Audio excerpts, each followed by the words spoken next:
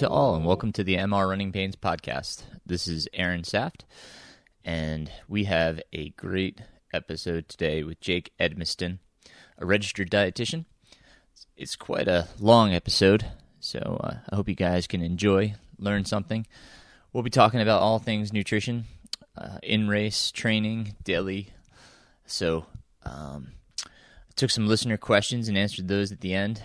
So really had a good talk with Jake, really engaging, and I learned a lot. I hope you guys do too. At the end, I'll talk about how you can reach out to Jake if you're interested. So a few housekeeping items that just want to go over before we get started. This current pandemic has really kind of forced me to be present and be very mindful, as well as grateful for what I have and what is in my life. I've been with my kids every day, which has been wonderful.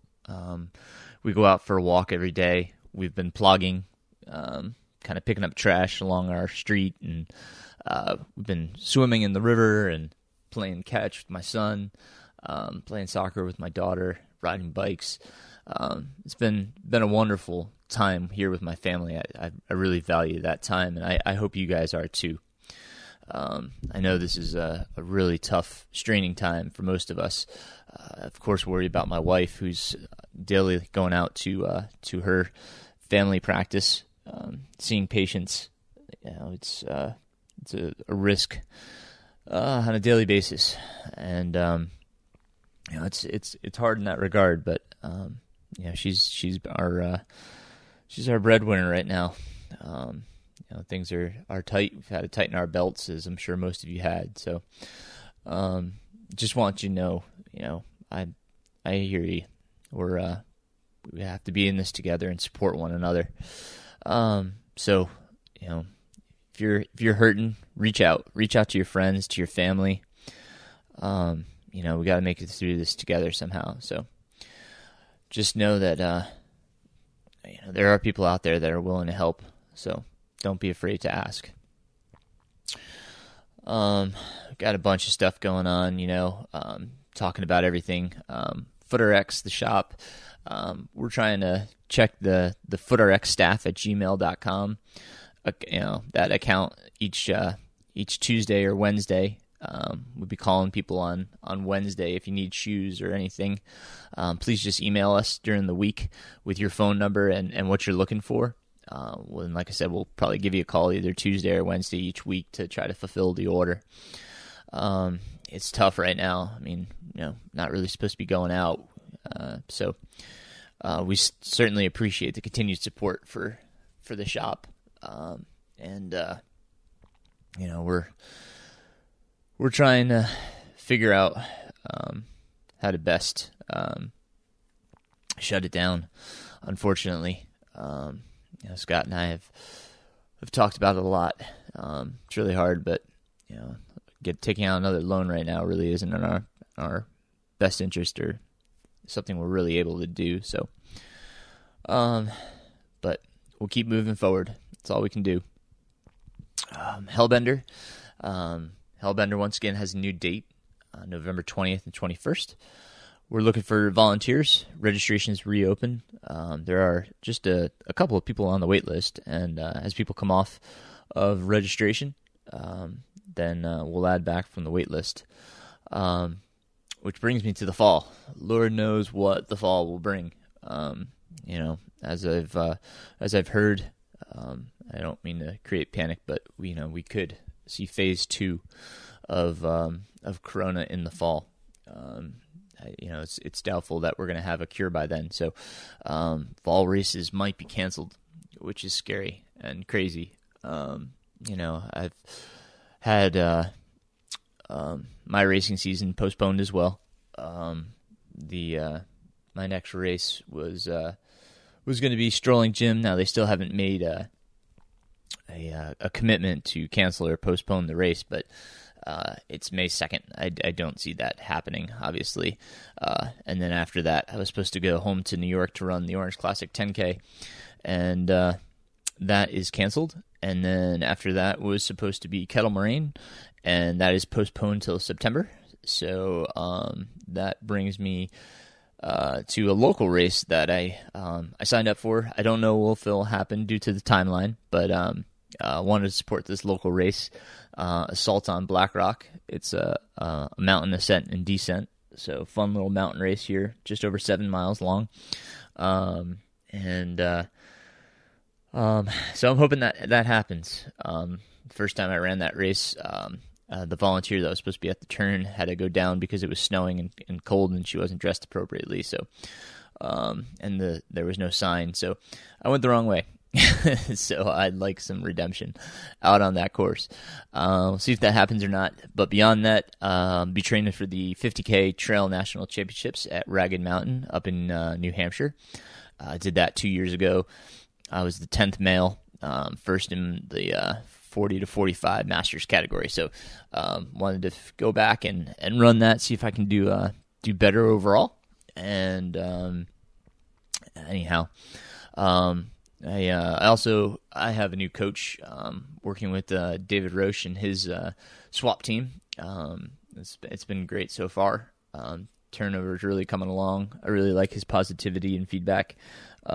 So been working with him. My coaching services, as I said, they're open right now. I know this is not the ideal time, so but I've been talking to my athletes about the potential for the fall, and as I was just saying, with cancellations, postponement, and uncertainty, they're kind of creating a plan B. It may be like a treadmill challenge. Do you want to try to PR at the 5K or try to run the long distance? So it could be a treadmill challenge. But anyhow, those are things that I'm telling my athletes to kind of consider right now, because we don't know what the fall will bring. So have a backup plan for the fall. And if you're interested in coaching, please reach out. My email is runningpains@gmail.com. The website, mrrunningpains.com. We're working on it. Thanks to Victor Mariano. He's been helping me kind of redo the website, make it a little accessible, make all my newsletters, available to you, as well as the podcast. So website under construction. It's still up right now. You can subscribe to my newsletter on there, my monthly newsletter. Put a lot of information and work into that to try to make it as formative as possible. So please subscribe to my newsletter on my website there. What else? The YouTube channel just posted a new video, so please subscribe to that. It's Aaron Saft. You'll just search Aaron Saft channel. It should pop up. I posted a video on flossing for ankle mobility, and had a few comments about thought it was going to be a dance move, but it's really great mobilization for the ankle, which is super important for our running. So check that out, and then again, please subscribe. Let me know what you want to see on there. The podcast itself, it's up on iTunes and Google Play right now. I have submitted it to the other platforms and waiting for acceptance. So stay tuned for that. And I think that's it for now. I hope you guys enjoyed this episode, and thanks, Jake, again for coming on, and we'll talk to you at the end.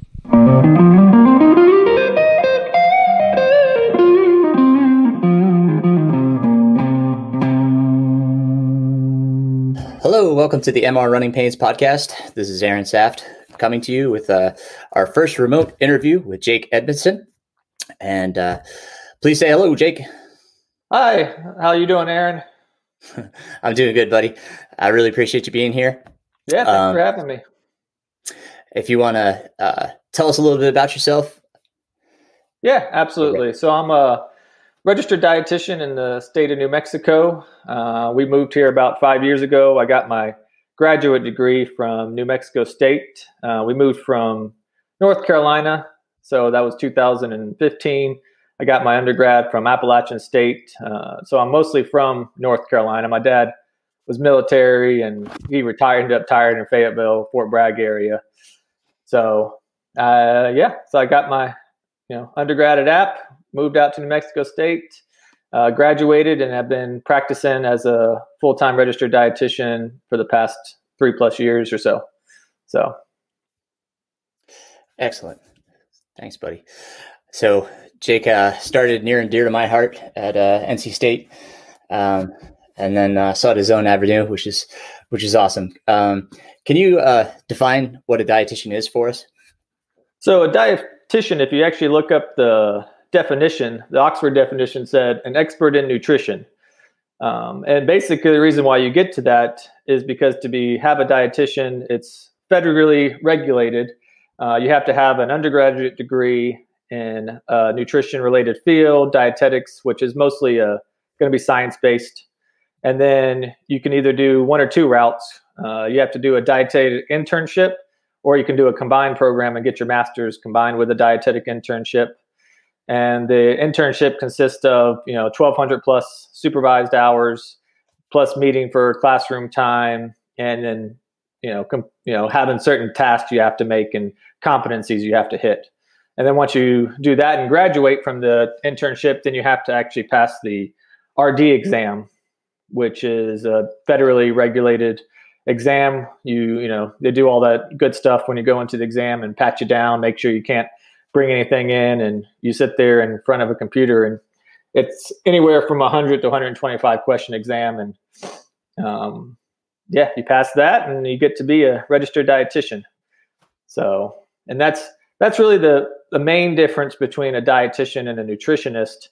A nutritionist, you can, go online and find certificates to become a nutritionist. You could actually have your bachelor's degree in nutrition and be a nutritionist. So it's not to say nutritionists are all, they don't know what they're talking about, because there can be a very competent nutritionist, but they're not regulated like a dietitian would be. So as a dietitian, you're more likely to see them in like a hospital setting and clinical settings, whereas a nutritionist you often won't find in those types of settings. So what would be the reason one would see a dietitian versus a nutritionist? I mean, as you just said, like it may be more in a hospital setting, but I imagine there are dietitians like yourselves that would want to work with athletes and such. So what would be the reason somebody would see a dietitian and the reason someone might see a nutritionist? So a dietitian is usually going to be more, like I said, clinically focused, or have like a sports credential as well. And this is going to be more for maybe like chronic diseases or really particular sports areas. So like, diabetes, renal failure, heart disease. Most of those people are going to, you'll get referred by a doctor a lot of times to see a dietitian, whereas you're not going to get referred by a doctor to see a nutritionist. And then elite athletes, any sports teams now or the Olympic committees, you pretty much have to have a registered dietitian. And usually they're looking for the credential for the sports specialist dietitian, which is CSSD, which requires once you have your registered dietitian credential, then that's a whole nother certificate on top of the registered dietitian. So that takes about 2,000 hours of practice, and which you have to obtain with that certain group. So, they kind of make it broad for people to get the credential, as far as, you can work with amateur athletes looking for improvement or maybe even weight loss to get to count towards your hours. And then once you get that, then you're more likely, then you can maybe run a sports program for a collegiate, a college, or you can, work for the Olympic committee. You can work for sports teams. A lot of sports teams actually hire dietitians now, and sometimes some are full-time, some are half-time. It just kind of depends. Nutritionists, a lot of the certificates you really see if you look online are more for, say, like a fitness trainer to try to get some knowledge around nutrition in general. So maybe like a coach wants to expand their, horizon and be able to just give, basic information, or, for their clients, they can take a lot of those courses and, get like more well-rounded on what types of diets, weight loss, calorie counts and things like that. And so most of your nutritionists are usually going to be, people looking for more just like the weight loss and some general knowledge. In general, obviously you can have nutritionists that can go on their own and don't want to go through the whole program and be just as smart as anybody else. And so. So as a dietitian, we have a lot of people that have celiacs. Would you be able to work with a person that has celiacs and kind of set them up on a plan as to what they can be eating, and how about that type of Yes. athlete? I mean, so you can work with celiacs, any autoimmune disease, allergies. I mean, as a dietitian, you should be well versed in pretty much any of those types of food elimination diets, because obviously with celiacs you're avoiding gluten. So and that's the protein in the wheat, barley, rye, those types of foods. That it's actually an autoimmune disease where your body actually attacks the celiac or the gluten protein, and so it kind of turns on itself. So yeah, you're just really trying to avoid it. And a lot of people, I guess this is off tangent, but a lot of people actually find out they have celiac disease because they become iron deficient. Because what happens is your body starts attacking itself, and your intestine, the microvilli that you have, are the things that kind of catch nutrients. And they have all these little wavy fingers that catch the nutrients and help you bring them into your intestines and get across the border into your blood. And so when you have celiacs, those actually start attacking themselves, and those microvilli will die and start to lay down. So your absorption of minerals and micronutrients starts to be severely inhibited. So that's the reason why celiac patients really want to avoid gluten, because it's really going to start complicating other absorption issues for other minerals. Thank you. So you had said that you are going for your master's in more of a specificity for athletes. So for that, what should athletes look for, when looking for a dietitian? What type of certification or what type of dietitian are they looking for? Right. So, you don't have to have, like I mentioned about the certified sports specialist dietitian. That's one of my goals. Since you have to have the 2,000 hours within 5 years. And so, I currently work mostly with long-term care, development disabled clients. And then I work at a gym to help myself pick up those extra like athlete hours. And then I also pick up just other clients like, local running groups and things like that to help out. But really when like anything anybody you're going to work with, you really want to meet with the person, kind of figure out what their expertise is, make sure they're a right fit for you. Just like if you were going to a therapist or coach, you guys want to make sure that you align in your goals and how they can help you. So, if you are an elite athlete, you probably are looking for that, certified sports specialist dietitian credential. However, if you're an amateur athlete, most registered dietitians can either point you in the right direction to somebody who is more sports based, or, can help you themselves. So, for me, I feel confident in my abilities, and I love working with athletes. So, if it's a good fit for both of us, then I would proceed from there. But, and you can even look on the SCAN website, which is Sports Cardiovascular and Nutrition. And they have a whole page of, sports dietitians, and they may or may not have the credential. So that's a group that registered dietitians can join and put in their information so people can find you. So that's always a good resource as well. And I'm pretty sure it's scan.org or scandp.org. I can send you that link. But that's yeah, I'll put that in the show notes. Yeah. Thank you. Anything else we should touch on with the education certification between the two before we move on? No, I mean, like I said, if you find a nutritionist, and because they don't have an RD, like I said, I'm not here to bash or anything. They can be just as good and work with you.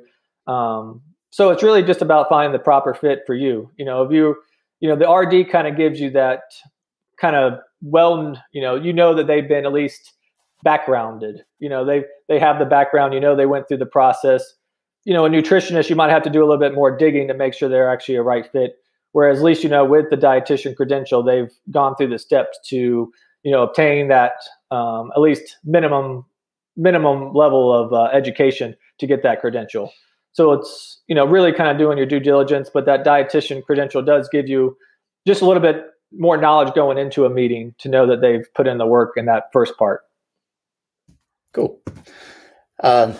As we discussed, we had a lot of listener questions, and we're going to kind of get to those, but I think maybe we'll answer some of them as we go through to this next part.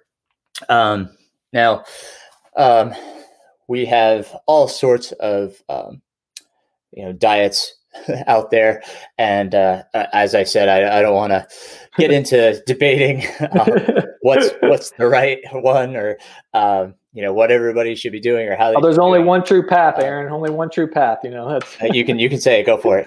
Yeah, no. Definitely a joke. But I do want to discuss good eating habits, no matter what, whatever path that person's on. There's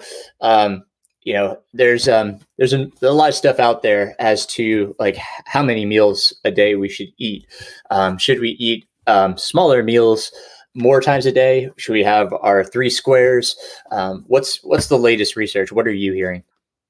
Well, the way to kind of break it down, you're always looking for quality of food. I mean, that should always be kind of your, first choice, like looking at what am I actually eating, really being purposeful about why you're eating. A lot of people do a lot of just grazing and eating as you go.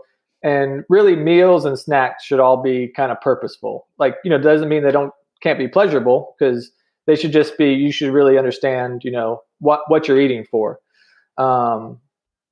And so like, just a regular person, that's not an athlete, they're very good with probably just 3 meals a day. You can do the 3 meals. Some people will, try the small meals multiple times a day. The problem with your average person that's not an athlete is those meals tend to get bigger and bigger. And people, even though they're trying to eat smaller portions, end up eating like regular portions 6 times and start adding weight. So that's not usually preferable. Now, somebody that's an athlete and they're working out, regularly, training hard, you're really going to be looking for anywhere from 5 to 6 meals a day. You're going to have your 3 meals plus usually an AM and PM snack. So, say like 10 or 11, and then again, around like 3 or 4, so ideally you want to space your meals out every 3 to 4 hours. So when you space your meals out, this allows for absorption. It's better for blood glucose control. And so you want to kind of wake up, say you eat at 7, then you would eat at 10, 1, 4, kind of 7 again. If you're really looking for like muscle mass and putting on a little bit of extra muscle, it's good to have like a late night protein. Has been shown to be beneficial for muscle synthesis. But that's really how you should be structuring your day. As the more active you are, you should kind of the more meals you should be doing. And those should be, as the more active you are, they should have a good quality protein, whether that's animal or plant-based, whatever diet you're choosing to do. They should have, definitely vegetables or, healthy carbs. What a dietitian really will help you with is when to structure your more complex carbs and when to lower them. So if you're working out in the morning, maybe your lunch is a little bit bigger with your complex carbs, which are going to be your breads, potatoes, rice, grains, and then you maybe eat a little bit less of those for your dinner, kind of thing.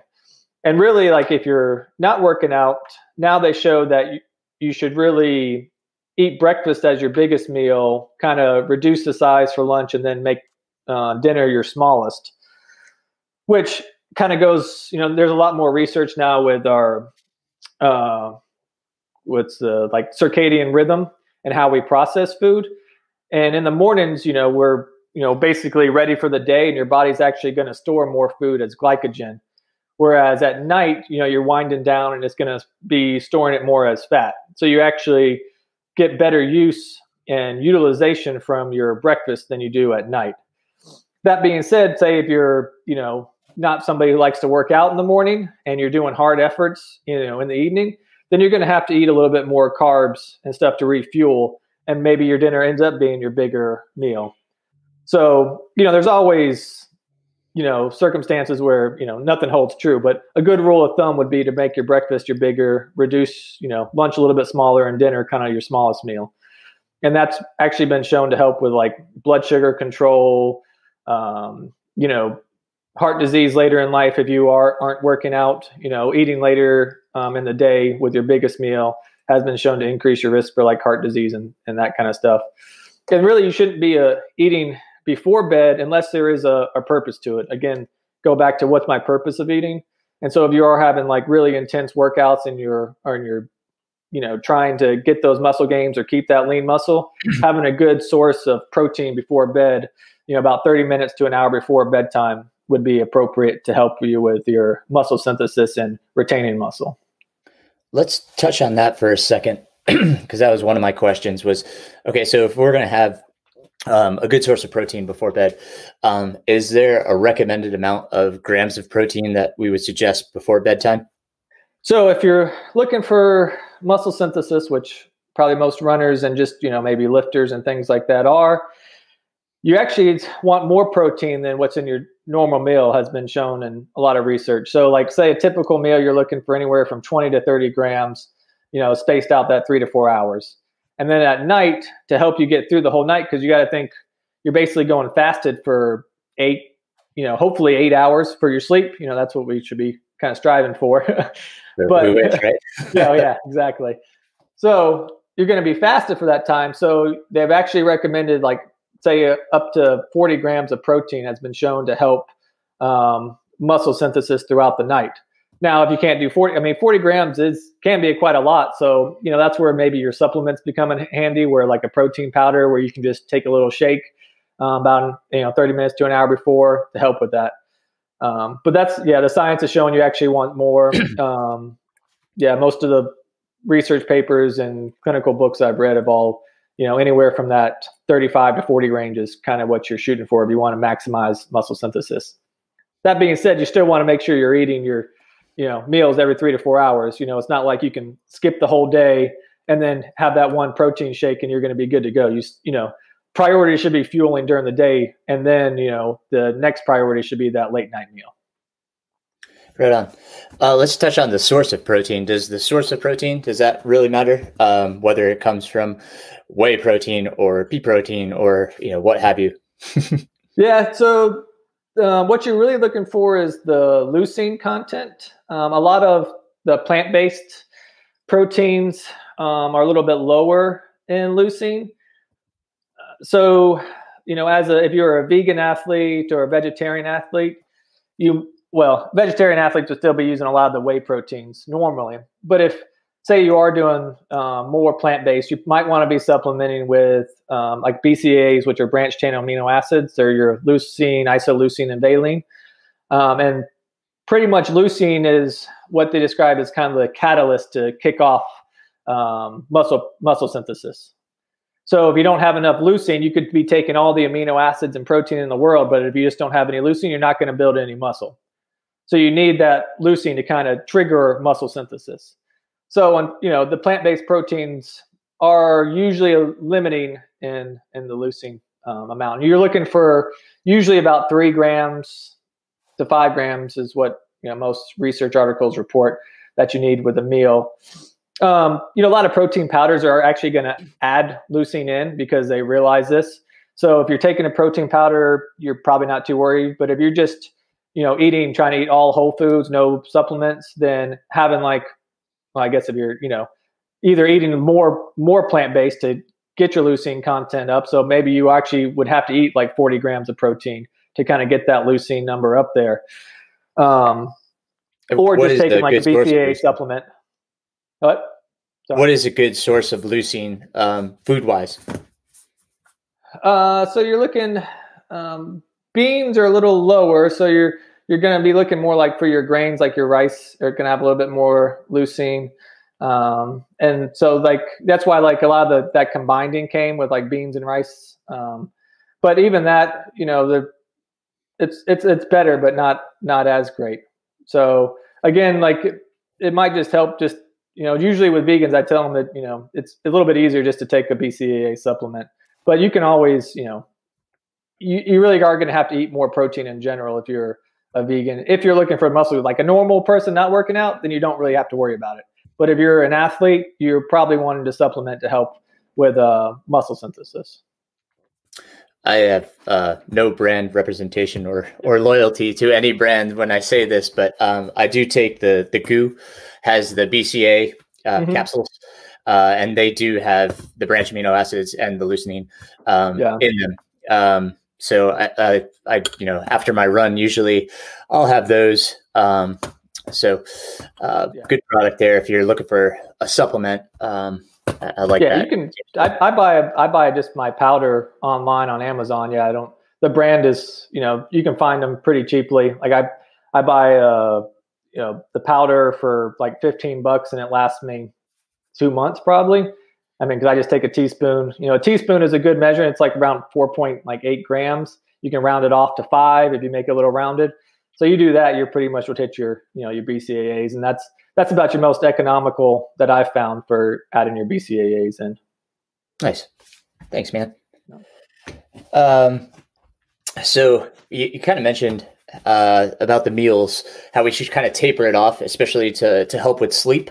Right. So like I know we could have the protein shake before bed, but how soon should we stop eating before bed to guarantee the best night's rest? Yeah, so most stuff I haven't really seen really good science. I mean, it might be out there and I've just missed it. But a lot of just the recommendations in general is just try to stop eating in about 30 minutes before bed. High fat meals tend to disrupt sleep a little bit more. Real sugary meals, obviously stuff with a lot of added sugar isn't something you want to eat before going to bed. Protein is actually shown to actually help with sleep quality. So like whether you're doing like the protein supplement or nuts, some nuts even have a lot of melatonin in them. Like pistachios actually have a good source of melatonin, which is, your hormone to help you sleep better. And then, even I was reading tart cherry juice actually has a little bit of melatonin. So one of the studies showed that a little bit better sleep was inhibited when you took just an ounce of tart cherry juice about an hour before bed to help with your sleep. So those go right ahead.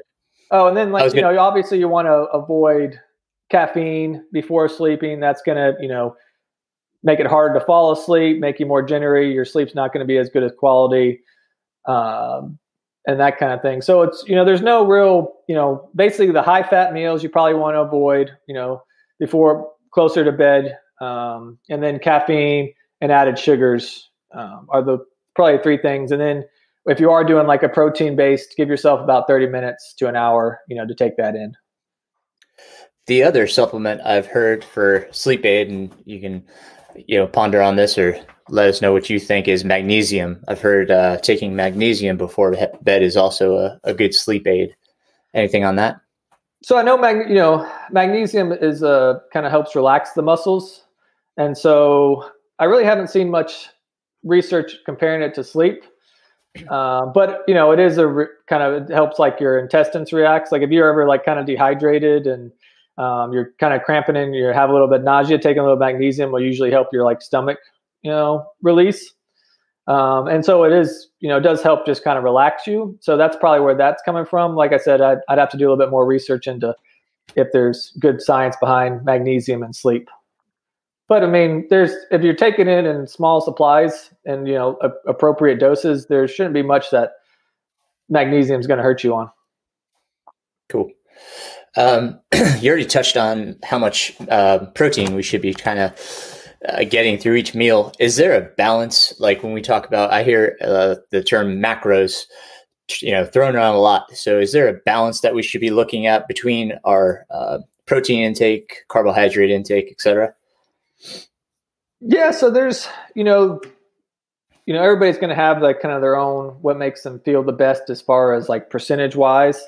Really, when you break it down, you should really look at your activity level and kind of get down how much protein you're going to need first. So, usually you take your body in kilograms. For highly active people, now the recommendation is anywhere from 1.2 to 2.5. And really, if you were just, you want to space that out appropriately, like we talked about, every 3 to 4 hours, hitting anywhere from, 20, 30, 35 grams of protein for every meal. And if you were doing that, then you'd pretty much hit your protein. Your carbohydrates really are going to fluctuate depending on your activity level for the day. the less active you are, really less carbohydrates you need. And really, you should always be eating your vegetables. So you're really going to limit your your rice, your potatoes, your breads. Those are the things that you would eat, usually increase and decrease.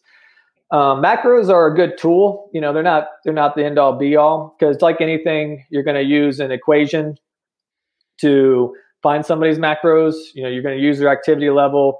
You can get real precise and use different measurements to find a little bit, be more precise. But like the Harris Benedict, if you just know your height and weight and activity level, is one of the better predictors of energy equations. But even that's going to be off a little bit. So, like I said, macros are a tool in your tool belt. It's nothing to stress about. Like, if you're at the end of the day, you're like, oh, I'm 5 grams short of my carbs. I need to eat something real quick. That's nothing to really stress about. They're kind of a good gauge. But you also need to be able to adjust them appropriately based on your activity level. And really, you should be timing them like we talked about earlier, more carbohydrates like after meals, and maybe less farther away from the exercise. I mean after workouts. I apologize. And then like a little bit less. So like a lot more of your non-starchy vegetables. Your broccolis, your spinach, your cauliflowers, your things like that, farther away from your workouts. So that's where it kind of comes in play. And then really you fill in the fat. So you find your protein, you find your grams of carbs, and then you kind of fill in the rest with fat. And you really want to focus on your healthy fats, your omega-3s, your polyunsaturated. You still need some saturated fat in your diet. That could go into a whole nother rabbit hole if we get into it, about people saying saturated fat is good or bad for you. But a little bit, all the recommendation guidelines say less than 10% of your overall intake from saturated fat. But your avocados and things like that are going to be a little bit healthier for you. Excellent. So, at all that said, is there a caloric goal that we should be shooting for during the day? I mean, I know that's going to depend on activity once again, probably your weight, et cetera. But is there typically we heard the 2,000 calorie diet, but is that bupkis? Well, the 2,000 calorie diet is, basically an average, and that's for basically non-athletic people. It's just like, and yeah, it's like 1,500 for women, 2,000 for men. I mean, it's not so much bupkis. It's just like, that's the average. You could be 1,500 or the other person could be 3,000. So, really going to depend on your activity level. Yeah, your height, your weight, your percentage of body fat. Lean muscle is, causes your metabolism to increase, which is one of the benefits of exercise. You start working out, you get more muscle, your metabolism goes up, burns more fat, i.e. you start losing more weight or you lose more body fat. A lot of times the scale can be a little bit misleading when you first start working out, because you start building muscle and you start losing fat, but you're not really losing weight. And you're like, well, I don't understand this. I'm not losing weight. This program's not working. And it's like, well, weight loss isn't the end all be all. So, calories, like I said, if you find the main ones, you can go online now and find like Harris Benedict equation, Mifflin St. George, and other ones. Those are kind of your two big ones that are going to produce pretty quality calories for you. And then basically you're going to times it by your activity factor. So, the Harris Benedict, you can actually, if you wanted to get real precise, you could sit there, well, I'm a office worker, so for 22 hours of the day, my activity level is, 1.2, based on my basal metabolic rate, which is just your BMR, or your basic metabolic rate, is just what you would need if you laid there in bed to breathe and sustain life, like how many calories you would need. And then you times that by like your activity factor. So like a normal activity factor is 1.2 to 1.3, and that's like 1.3 is lightly active, like you're walking around a decent amount at your job. So you could actually take that, like Harris Benedict, times it by like 22 hours, and then say you're in a 2-hour run at an 8-minute pace. They actually have how many calories you would be burning per those 2 hours, and then you can kind of add all that up and find your correct calorie equation. So that takes a little bit more effort, Or you could just say, hey, times 24, this is my BMR. I'm going to times it by 1.4 or 1.5 because I'm a little bit more active. So it really depends on how detailed you want to go. A better way than finding calories really, though, is to really kind of portion your plates out appropriately, eating that 4 to 5 times a day, and then really watching your mood, watching your weight, doing it maybe like a weekly weight. And if your weight starts to increase, maybe we need to cut back on the portions. Probably cut back on the complex carbs first, maybe not so much around your workouts, but maybe like the other meals, increasing your non-starchy, carbs. So increasing more of the veggies, depending on how much protein you're eating. Like, protein's not really the issue. It's usually all the saturated fat that comes with, or the extra sodium that comes with like your meats or canned beans that have more salt or something like that. So you just want to be aware that whenever you're increasing your protein, you're also usually going to increase your saturated fat and also your calorie count. So you might not, cutting down on your portion of that might help you, but it's really just kind of monitoring yourself is probably a better way to actually figure out if you're eating enough. Like, after you're eating, are you walking away like I'm just stuffed, like your stomach hurts? We really shouldn't be trying to eat till we're, just too full to walk around. Like, meals should be, like I said, purposeful, and they should also be distraction free. Whenever we're distracted, we tend to eat more. So like if you're listening to, fast paced music, you're watching TV, you're running around at work and you're just stuffing your face because you don't have enough time, you tend to actually eat more calories than you realize.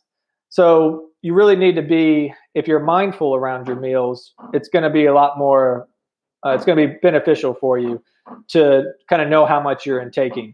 And that's really where a lot of people also graze. They're at work, somebody's got M&Ms out, somebody's got some Snickers, and people don't even realize, they just walk by, grab one, pop one in. That's like, say, 30, 40 calories at a time. You do that, 5, 10 times. Next thing you know, you're adding like 200, 300 calories, without even thinking about it. And then, and like I said, that's where the purposeful, like, why are you eating that, food? It's very tempting. Some people might need to do tricks like, ask somebody to put it in a jar, up top or something, or, maybe find a new way to walk where you're working. Don't go down that path if you can't, handle the temptation, or, finding new ways to avoid grazing. But if, cause that's really where we add a lot of calories. That, and usually drinks, there's a lot of sugary drinks that add a lot of calories that we might not think, like even alcohol, alcohol, like a light beer still has 100 plus, usually around 100 calories. You get in your more craft beers, they're up to around 300 calories a beer. Wine's usually 150, 200 calories per glass. Not saying you can't enjoy those things, but it's just something to be very mindful of when you are in partaking. That was actually our next topic was alcohol. So I'm glad you mentioned it.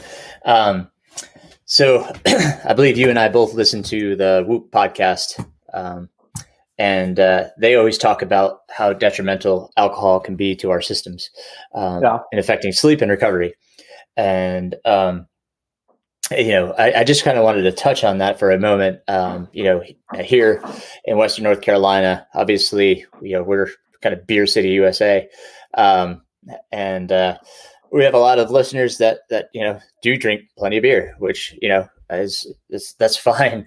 But what is the effect? How much is okay? How much is not okay? Is there any kind of guidelines you could provide there? Well, as far as, be careful here. You could get a lot of hate mail. I mean, there is science to show that even one glass will affect your sleep. As far as like, cause it's not maybe how long you're sleeping, but it's, like the Whoop podcast or some of the other science shows that like, your quality of sleep, like your REM cycle, your deep sleep might be a little bit more affected. The standard, one glass for a woman, 2 glasses to men is pretty good standard to still follow by.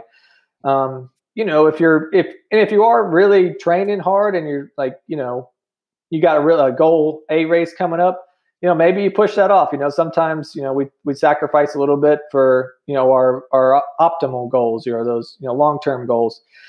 Really, if you can have a drink, kind of more in the evening-ish time where it's like, that 5, 6 with dinner, you're probably going to be a little bit better off than saying like trying to have a drink and then trying to like crash out and go to bed. You're going to have a drink with breakfast. Yeah. Yeah. It actually, it's probably not good for your work environment, but biologically, it's probably actually a little bit better. Now, so. Yeah. Yeah. Now with everybody being home, you might be able to get away with it a little bit more. But yeah, it's really just because it affects your quality of sleep. And if you're really, training and you're trying to optimize everything else in your life, that just might be something you want to either really just limit. You can go out with a friend, have one, and then, ask for water the rest of the night for a while. Ideally, we're still trying to get, home in bed at a reasonable hour, and we're, waking up at, about the same time consistently every day to get that quality of sleep. But yeah, like I said, the science has even shown that 1 glass of alcohol can actually affect your REM sleep. So, it's kind of a trade-off. If you're not training for anything real hard, if that's kind of a way, and you want to go out with some friends and have 1 or 2 glasses of whatever beer you're looking for, that's that's perfectly all right. Everybody has their pleasures in life. There's nothing wrong with that. Going out and having like 10 drinks, then you might want to talk with somebody else. I might not be the one you want to confer with, but I'm sure we've all been in college and we've all done those things every once in a while. But no. Yeah, no, I know. No.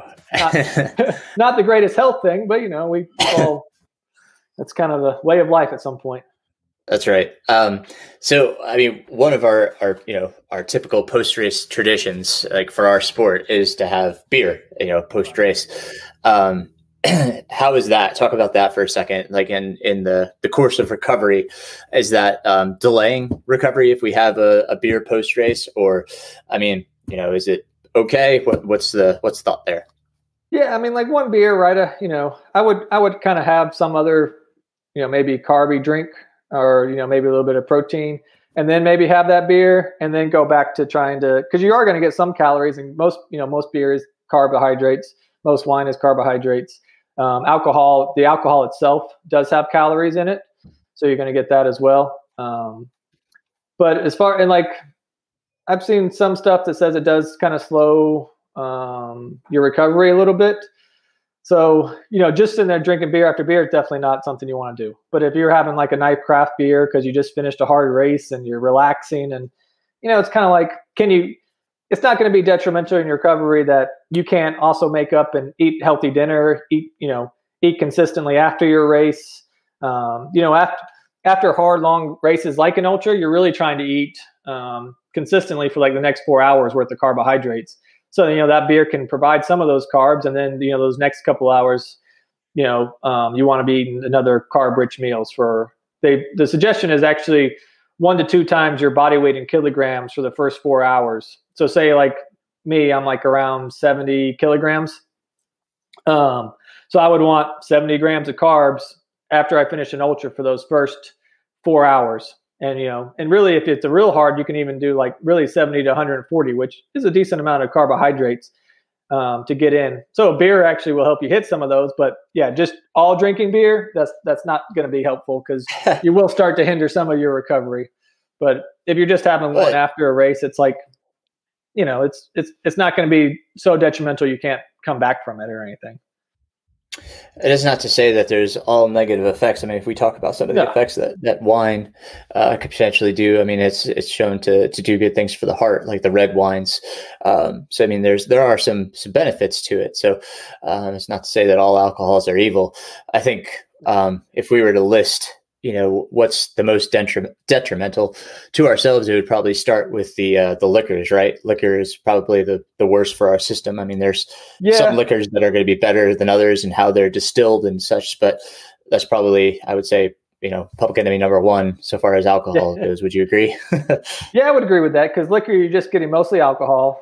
You're still getting some of the grain. But the other problem with liquor is, then, especially nights out, you're usually mixing it with a soda or a sugary drink or something like that. So you're kind of doing a double whammy if you're getting a lot more alcohol in a little bit, and you're also mixing it with, a not so healthy beverage on top of that. Wine, you're right. The polyphenols and the antioxidants from the grapes, are healthy for you, can be heart protective. You can kind of get the same thing a lot of times from grape juice as well. But, if you're looking just for those, wine's probably your best, beer's probably your second. And then, liquor is probably not as, kind of third down the line, a little bit farther away. Gotcha. So we're going to take a pause real quick on the nutrition part of this and just kind of talk about you for a second. Okay.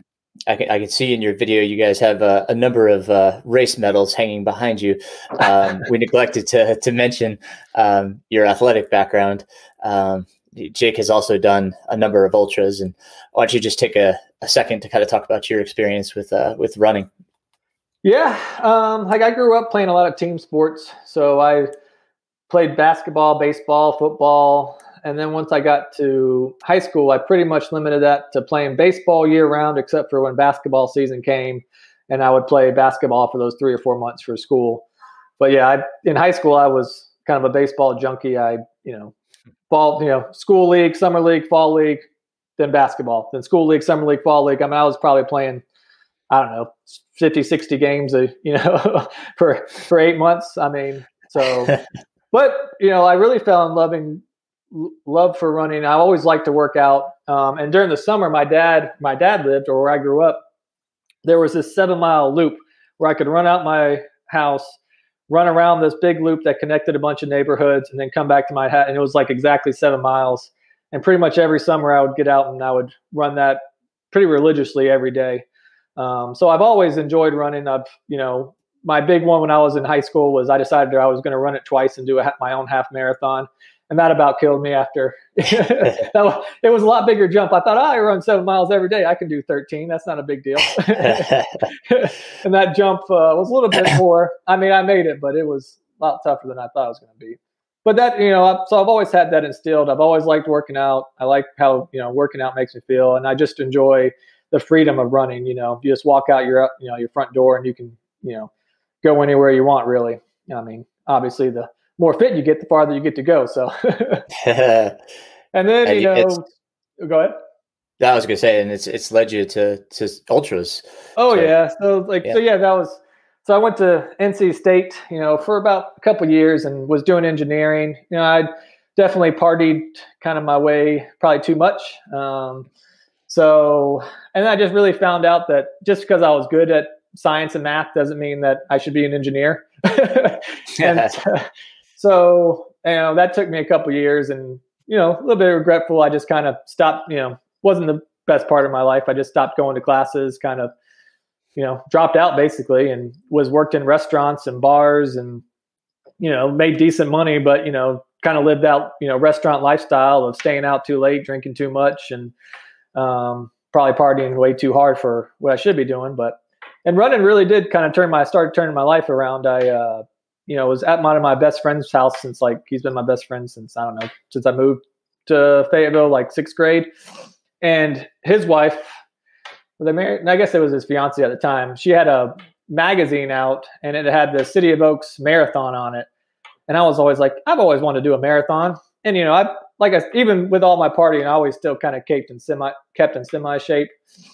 So it was about 6 or 7 months out and I said, I can do that.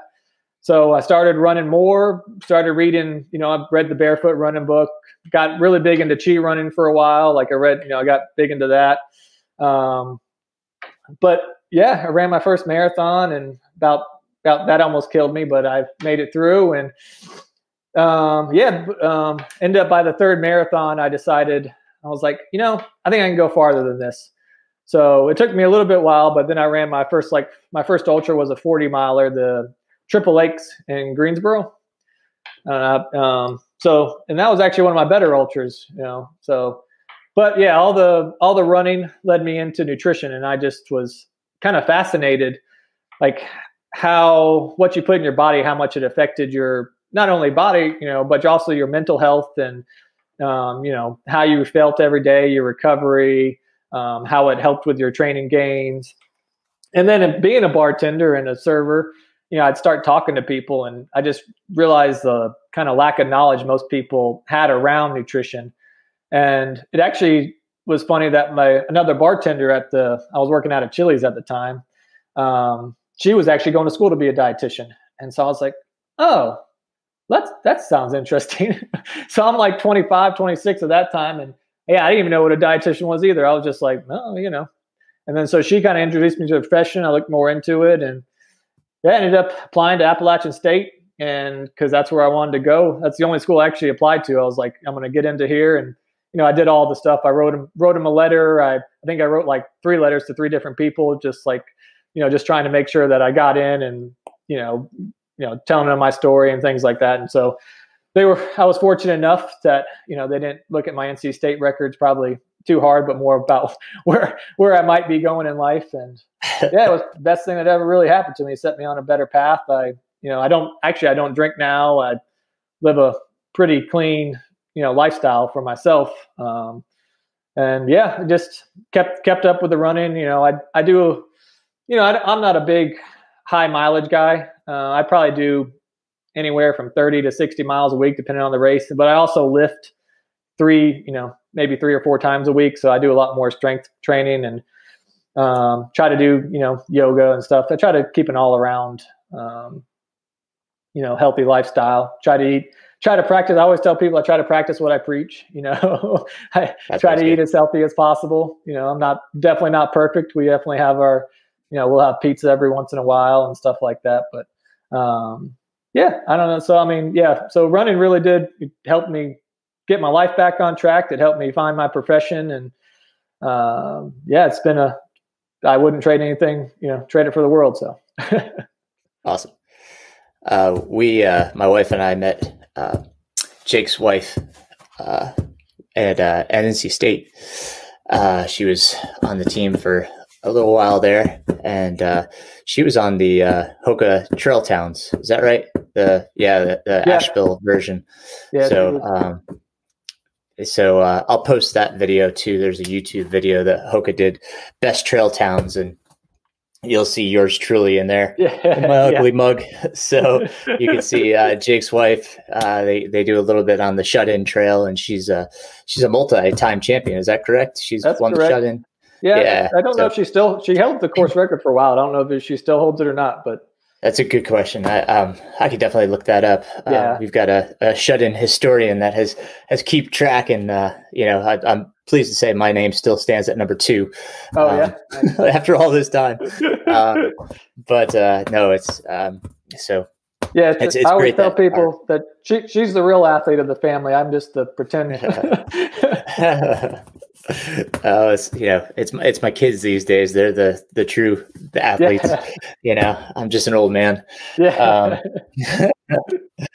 But so let's circle back into let's talk about now race nutrition. So okay. We're both really. We consider this part of our sport is the nutrition aspects of it. So, and we had a billion questions about this. So, if we start running long, we'll do a second episode of the listener questions. But, I think one of the big questions that people always ask is, how many calories should I be consuming per hour? And to relate to that is, how many calories can we absorb per hour? So if we're taking too much, so obviously that can give us some gastro distress. So we want to make sure we're getting the right balance. And that may be different for each other, but again, is there a type of, an average that we should be looking for?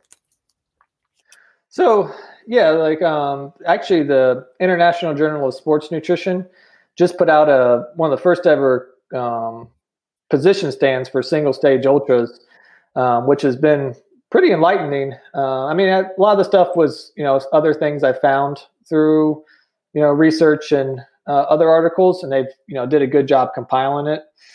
And really the recommendations they've gone on, which, a lot of other people will attest to, is, for anything less than 50 miles, you're looking for really 150 to 300 calories per hour. And then for longer than 50 miles, you're looking for 200 to 400 calories an hour. You asked me the question about how many can you consume per hour. I couldn't really find a good top end limit. And really, as we will probably hammer home throughout this whole little section of race day nutrition, the more you train your gut, the more you get it to be active, the more you can, absorb. Your intestines are muscles. Peristalsis is the term you use for how they contract and release to move things along. And then you also have your absorption rate. And the more you work it, the types of foods you have are all going to affect your absorption rate. So things that are like higher in fiber, you're going to absorb a little bit less calories. Things that are more simple sugar, you're going to absorb those faster and be able to absorb more of them. And so then it also depends on how hydrated you are. If you're properly hydrated, you're going to be able to absorb calories better because your gut needs water to fuel the processes it needs to absorb across the intestinal membrane. And then you also need water to move things through your blood and all that good stuff. So if you're dehydrated, you're not going to be able to get that water to the stomach because you're going to be using it more to cool your body off, and your stomach is going to constrict more and tighten, and you're going to limit your absorption rate. So that being said, really, it really is a matter of training your gut, on the race day, making sure you're hydrating efficiently, what types of foods, you want to be taking in is going to affect the rate of absorption as well. And just also heat and even altitude can affect those types of things as well. Okay, I want to touch on two things that you just talked about. Let's first talk about hydration. So let's talk about hydration in the regard to daily. We talked about food a lot, obviously, but obviously hydration, as you just said, plays a key component in this whole scheme of things. Right. So what's a good rule of thumb for fluid consumption? Whether it be water or whatever the person's drinking, whatever fluids. How often should we drink and how much, et cetera? What's a good guideline for people to go by on a daily basis? So if you actually did count out your calories, a good rule of thumb would be 1 milliliter for every calorie you take. So say you have a 3,000 calorie diet, you'd be looking for about 3,000 milliliters of fluid, which comes out to roughly about 100 ounces of fluid a day. If you don't know your calories, which we talked about, you don't actually need to know, trying to hit about 2 or 3 cups of water. You really can't absorb too much more fluid past about 3 cups an hour. So if you're kind of hitting that, 100 to 150 ounces a day, you're more than probably adequately hydrated. Harder days, obviously, just like in nutrition or the calories, your more intense workouts, you're going to be sweating more. You're going to have more water loss, and so you're going to want to up your fluid intake. The harder you work out, the more fluid you want. But the whole 8 glasses of water a day, which is about 64 ounces, if you're taking a traditional class, really there's actually not much science behind that. If it's kind of funny, it came from like a 1908 or 1918, I forget the date, of a just random guy who had and it was like a group of 8 or 10 people that was like the average intake needed for those people. And that's where 8 glasses of water came from. So somehow that got stuck in the psyche of every adult American from here on out. So,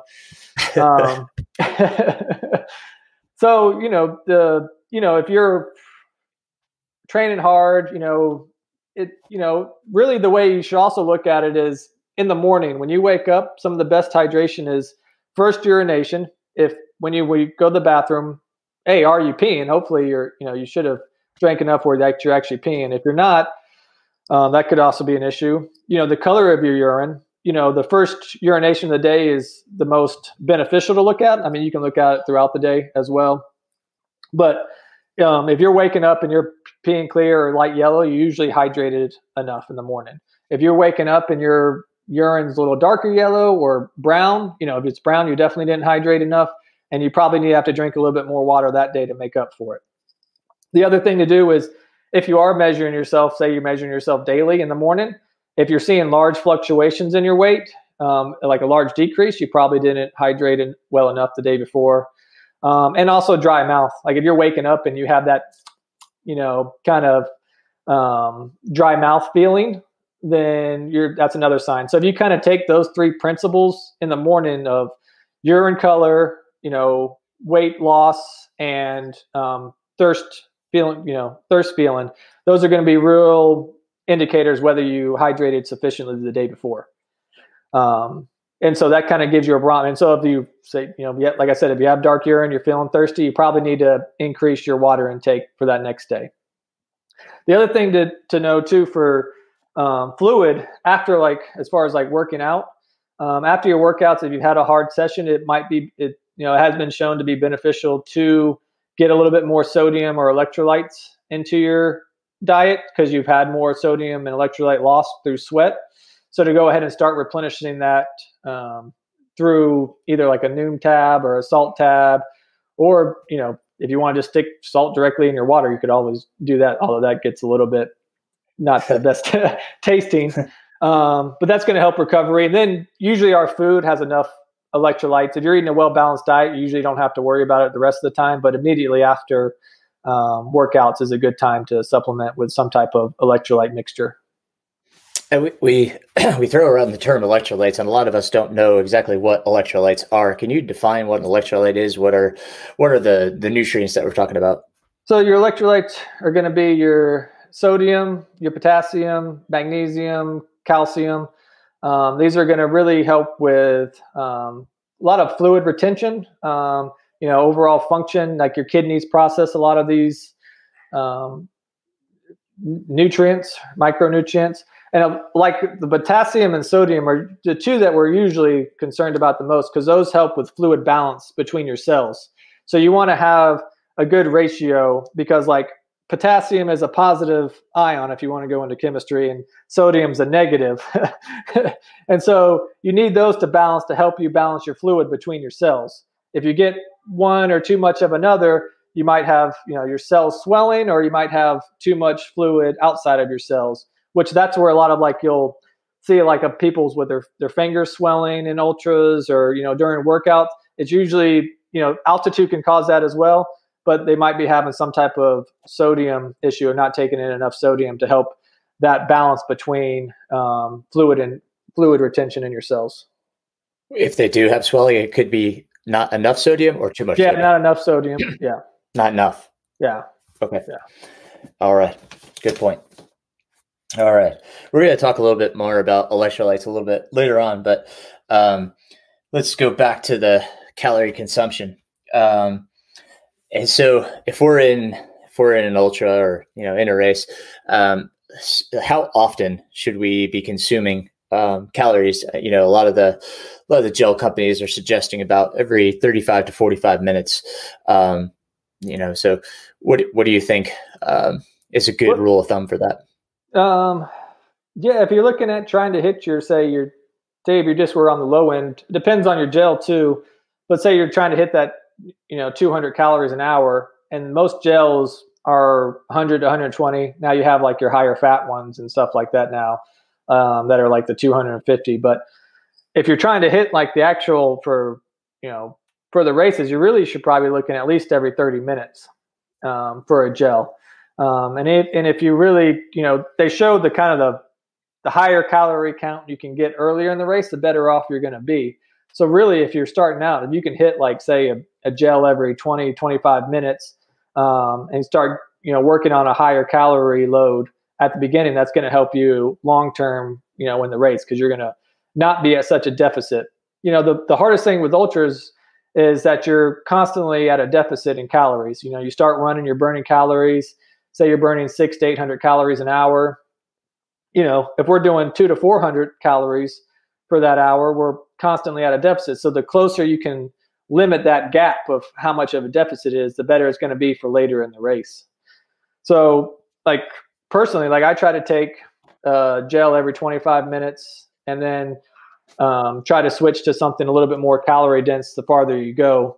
So like after about 3 hours, I start switching to more real food, trying to get still like a protein source in there as well, a little bit more fat and things like that to kind of mimic how you would normally eat just while you're running. Okay.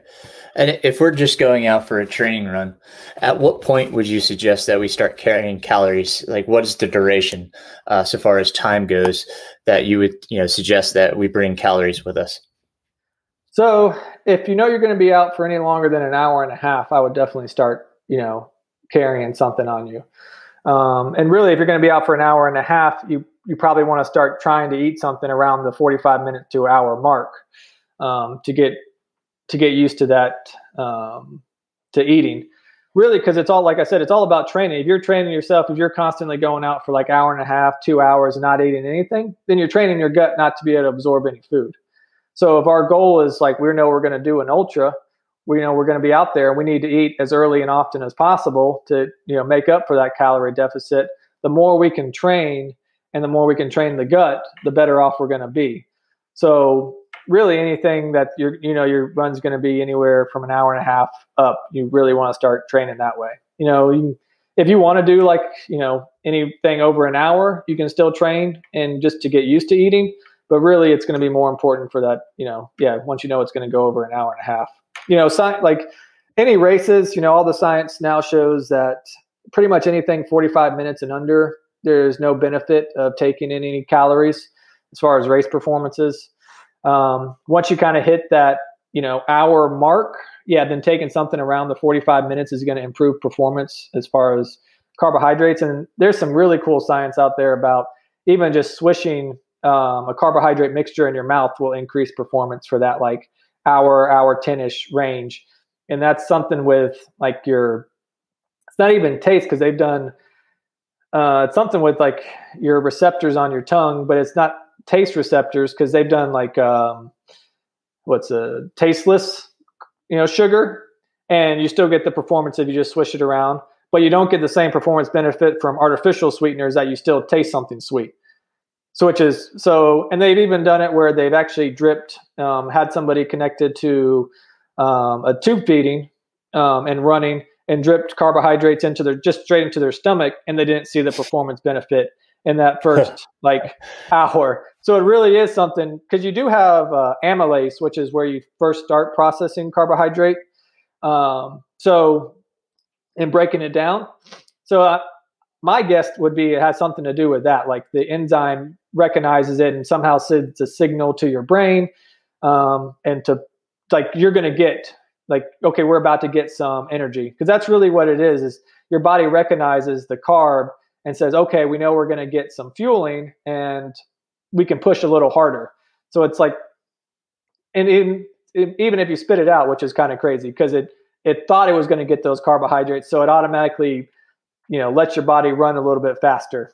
That's kind of out of my, it's the neurological and how that works is still kind of trying to be tested out, but it's pretty fascinating when all the stuff they've done to break that down. Wow. That is amazing. Yeah. So some of our biggest questions came about gastrointestinal distress. What usually causes that? I mean, I know there could be multiple causes, but what do you find usually is the culprit? You could have too much fat. Could be just slow down the absorption rate, and your body's not used to it. That could be an issue for GI. Too much heat. It's hot. You're not fueling it properly. Dehydration could be the other one. Insufficient intake, like you haven't been eating enough to keep your gut going, and then you try to eat too much, and then so your gut's like, whoa, I haven't been eating anything. Now you want to throw all this on me. I'm gonna, so you start feeling nauseous. Eating that, too, like say if you're trying to bomb down a hill and at the end of an ultra and you're just like, going flat out because it's, you're feeling good, that might not be the time to eat, because you're putting more stress on your body, and you're sending more energy to other parts of your body for, coordination, for you're pushing harder. And so you're sending more of your fluid in your blood to your extremities, or more of the fluid area. And so your gut will actually shrink a little bit. So a lot of times maybe doing it like on easier stretches where if you're hiking up a hill, it might be easier to digest than something, or you want to just slow. Yeah. Yeah. So, or you actually slow down just a little, like your pace a little bit and eat. So you are not pushing as hard. So you can put more resources into your stomach or your intestines, I should say. Your intestines going to require more blood, right? To digest. Yeah. Yeah. So gotcha. Cool. And then, what's a good way to counteract, this gut bomb, if you will? Is there, a good way to counteract that? Well, I think if you figured that out, you probably could make a lot of money in the supplement area. I mean, you can try like magnesium to try to help relax things if you wanted to. Again, trying to slow down, let your body just process the food, give it a second before you really start pushing it more. Try to stay away from high fiber foods, things that are going to take more effort to break down. The reason, like, fiber is definitely beneficial in your everyday life, but when you're running, you have to, you can't absorb fiber. So you have to break the nutrients away from the fiber, and then your body has to process the fiber to keep that moving. And then you also have to absorb the nutrients at the same time. So eating less fibrous foods will make your stomach not have to work as hard. And so that would be something you could think about.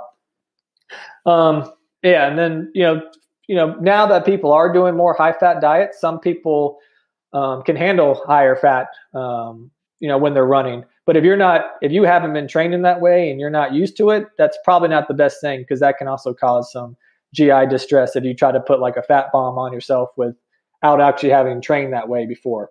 Now, if that's what you're doing what? Give us some examples of things that would be like high fat. So if we're, going across an aid station and looking at the smorgasbord, what's some things that we should steer away from if we're trying to, to not, grab things that are high fat? I know something like bacon, but bacon's going to have a decent amount of fat, obviously, with saturated. Now a lot of races will put out avocados. Some people will, drink, butter in their, a drink or something like that. Most race food is really going to be like, I'm sorry? Did you say put butter in their drink? Yeah, butter in like like the bulletproof coffees. I don't know. I guess I don't do that much on races. Like cheeses, depending on how much cheese is in, like a quesadilla, if you're, can have a lot of decent amount of fat in it. So that might be something that you just might want to think about. It's going to have obviously the tortilla.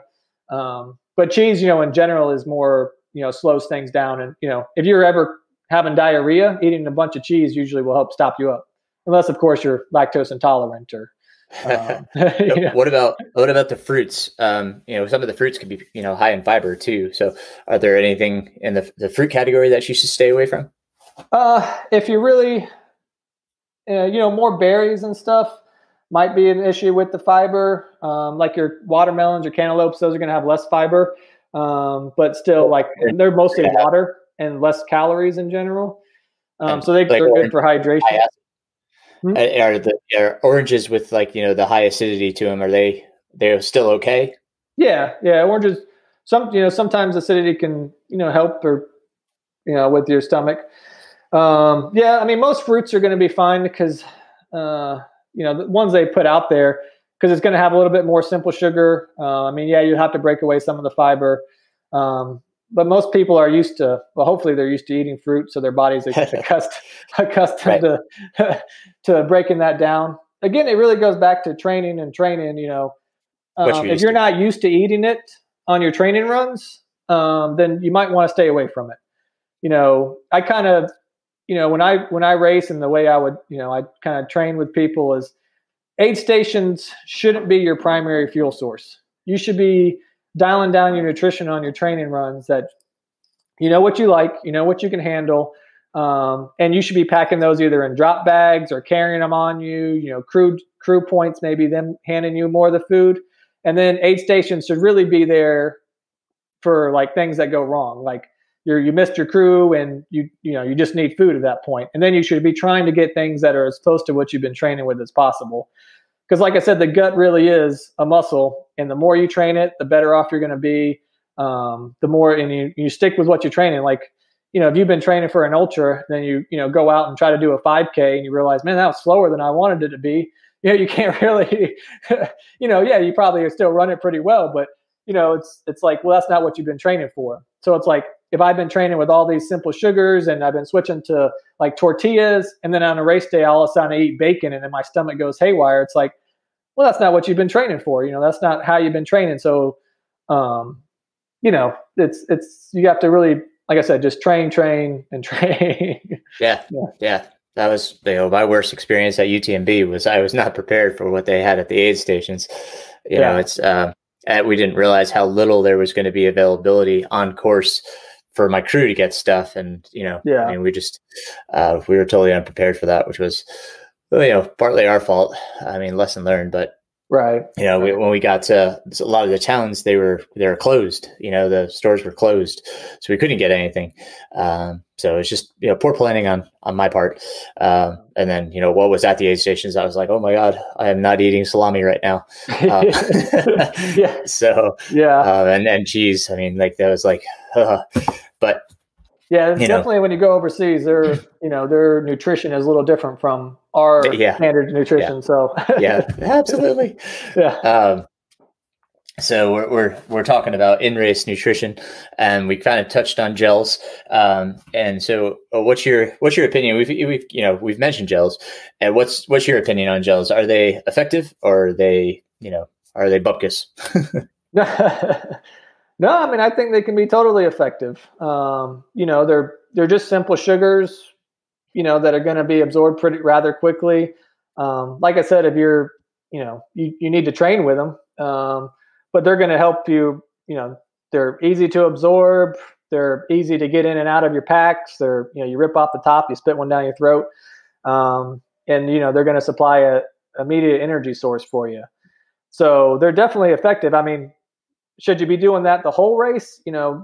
Most of the time you want to kind of start with more of the simple sugars and then transition to more complex or whole foods as you go. And then, kind of use the gels every once in a while to supplement and get some of those more simple sugars. But they're perfectly good to use. I mean, like anything, some gels are probably better ingredients than other ones. And, if you can find a gel, sugar? I'm sorry? Is there a better sugar that we should be using? So you really want to be looking. You really want to be looking for just more of a glucose primarily dominated gel, because what they find is it used to be thinking that the science showed that you could only absorb about 60 grams of carbohydrates, and that was glucose, at any time during an hour. So 60 grams is roughly about 240 calories. But now they show that if you do a mixture of glucose and then like 30 grams of fructose, you can actually get up to 90 grams of sugar in an hour, or, of carbohydrate.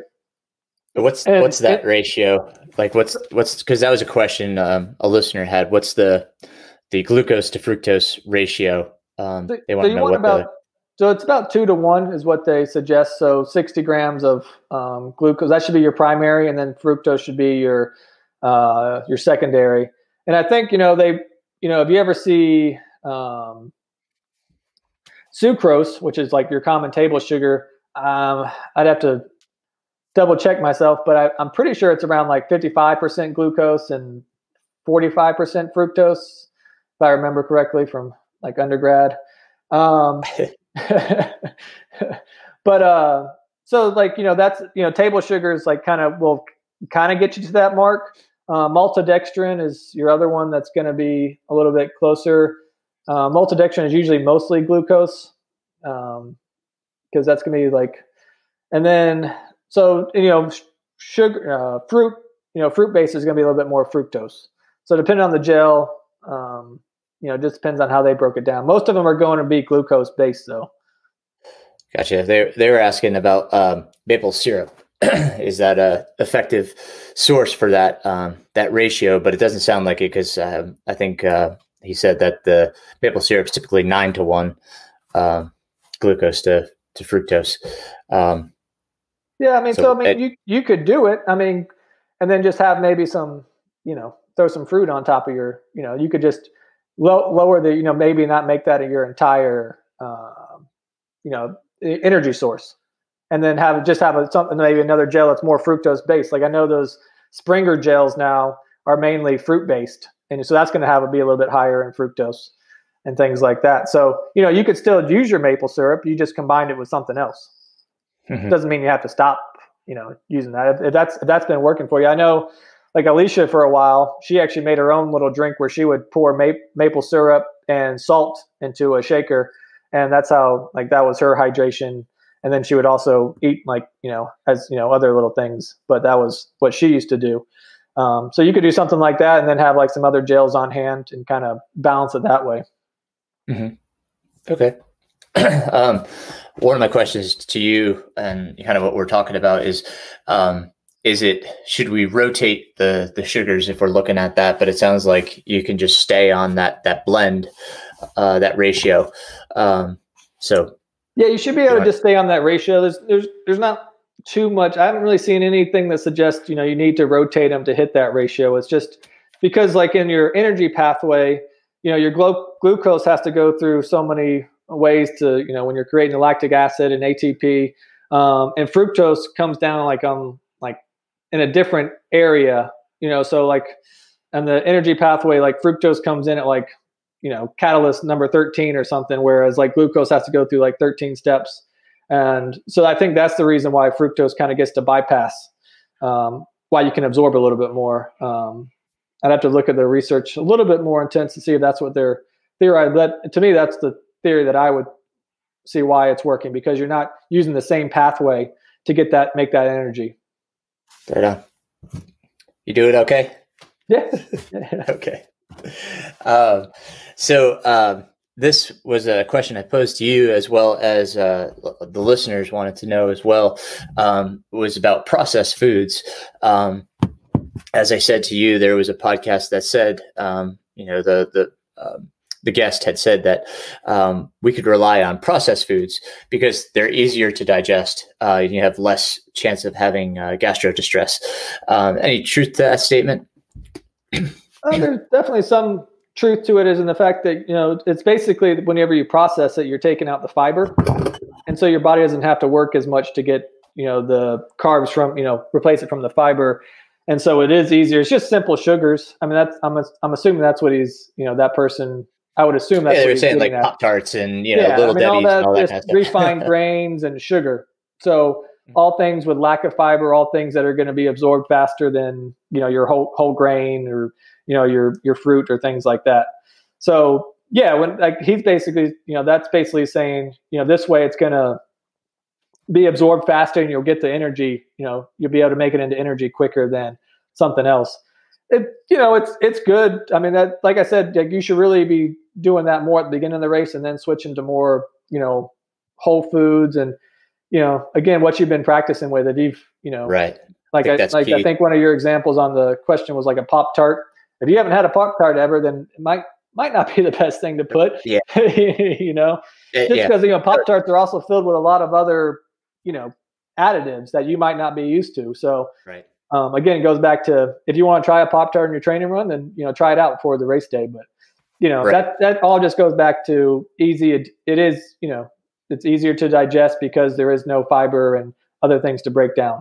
They're a lot more simple sugars. And that was to spin off that just for a second. One of the listener questions was that if we consistently eat a whole food, healthy diet, but we use these processed foods that have the refined sugars and stuff, in our training runs, is that detrimental to our diet? Should we be consistent, with our diets? So as to say, if we're eating whole foods and trying to be healthy on our training days and our racing days, is it okay to go to these processed refined foods, or should we stay consistent across the board? I mean, that could be your own personal decision as far as just what you kind of believe, but as far as being detrimental to your diet and overall health, no, I haven't seen any science that would support that you couldn't switch over to the more processed foods while you're running. Yeah, I would completely agree that, switching to a whole food, healthier diet, outside of that is what you want.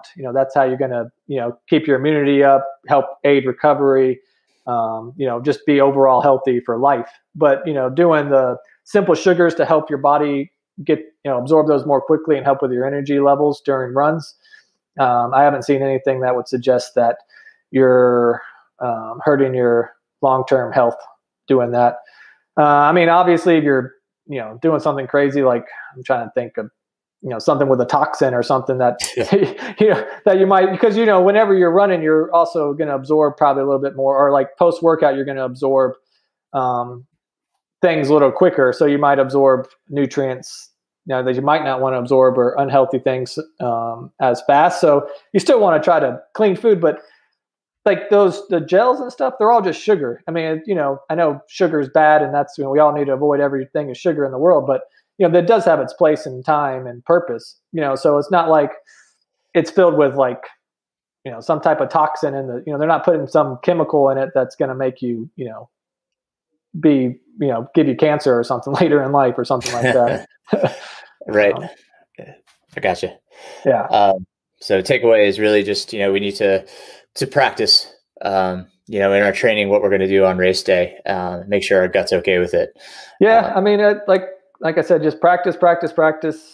We do all this training, and a lot of times we just take the nutrition part for granted. Like, oh, we're just going to go out there. But, I've even seen now where, Olympic, runners and like marathons, I was reading a report that they actually try to, make them ingest like up to like 100 to 120 grams of carbohydrates during training runs per hour, just to like overwork the gut so they get used to it. And so that way, when they're doing like their 60 to 90, during that hour, it's a lot easier for them to absorb. So the more you can kind of throw on yourself, the better, really. Okay. Cool. Which it's a kind of a fascinating way. Is there any foods that we should be avoiding? Anything that might cause inflammation or anything like that? I did see a report or an article talking about you had a little bit more inflammation in your kidneys from drinking like dark sodas. So I know like a soda is a big thing. It was minimal though, and like your kidney function returned to normal after, like a day later. So if you're really worried about it, maybe you have like kidney issues. You might want to think about maybe not drinking that soda. But outside of dark sodas, outside of the endurance, I'm hoping you're not drinking soda anyways. I don't mean to bash all the sodas, but they kind of add no nutritional value for you, just added calories. And again, that goes back to like, what's the purpose? Why are you drinking it? If that's like your beer or something that you want to have one, because you really love it and you want to do that, for your own pleasure, then that's one thing. But as far as like what it's providing as for purposeful nutrition, you're not really going to get much from it. Other things to avoid, just in general, outside of races, you should be avoiding most ultra processed food. Processed food in general, depending on how you define it, kind of may get a bad rap because like, frozen vegetables are technically processed. Canned food is processed. So you want to you want to kind of avoid the ultra processed stuff, which is, you're ready to eat dinners or, that's just going to have a lot more fat, salt, sugar in them than typically other meals would. So, a good rule of thumb, if you're ever looking at ingredients, is, 3 ingredients or less in all things that what's in it. Like I said, that's a good rule of thumb. Doesn't have to be your entire pantry. I'm sure if you went to my pantry, there's going to be some stuff that has more than that. But, for the most part, that's like, whenever I'm looking at something new, I look at the back, that's what I always look at as ingredient list. I don't really care too much about the nutrition facts. If I can turn on the back and see that it's just, the food that it is, and they're using mostly whole food to make it, then I'm usually good with it. So like I said, processed, things are going to be processed. That's how our society thrives. We have to process, a bag of lettuce is technically processed. You had to, take it from the field, process it into a bag and, put it on a shelf, so it just really determines how you define the word process. Okay. But yeah, so, runners should be avoiding the same foods that most general public should be avoiding. Okay. Go back to the fluids. We have a lot of options on the market now to get calories through fluids. What's your take on? Is it as effective as consuming gels? Is it any better? Is it any worse? So, I mean, it's kind of, again, what you're training with, but it could be better in the fact that you are requiring yourself to drink fluid with your calories. So if you're just drinking a gel, you might not drink enough water with it automatically. So it could be beneficial in the fact that you're requiring yourself to drink the water with it. And so you're automatically hydrating and helping your gut absorb the nutrients. The problem with the fluids could be later in a race where if all you have is, your fluid mixture and it's too sweet for you now and you don't want to drink and that's all the fluids you have on you, then it's like, well, now you're not hydrating. Now you're going to get dehydrated and that could limit your absorption of fluid intake. So, it's kind of a trade-off. Like if you've been training with it and you don't get tired of it, then, it's going to be absorbed the same way. It's still a simple sugar. It's still being, processed the same way across your intestinal barrier, and things like that. So it's really going to be preference on how you like to drink your gels. Like say maybe you like your fluid and you have your, water bottles up front and you got just plain water in the back. That way, if you got tired of it, you can still have your water to be drinking.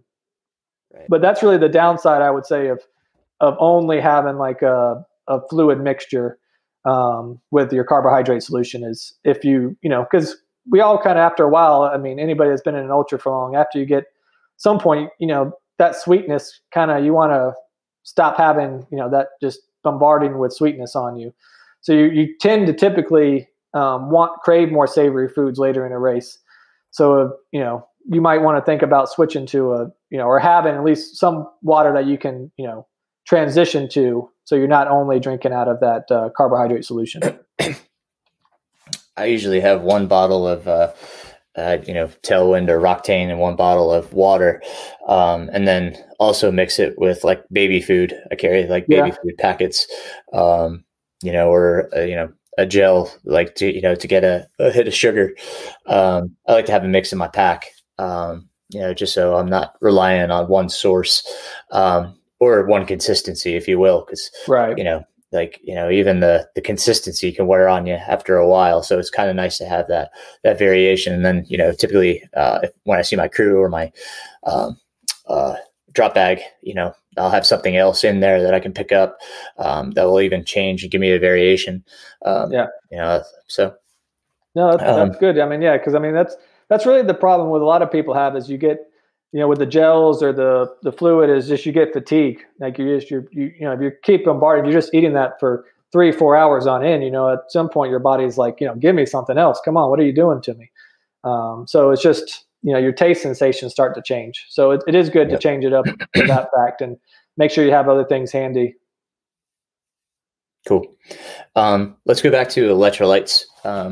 This is kind of our last topic here, and then if you got time, we'll go into the listener questions. But if we're looking at electrolytes, how vital do they become as temperature increases?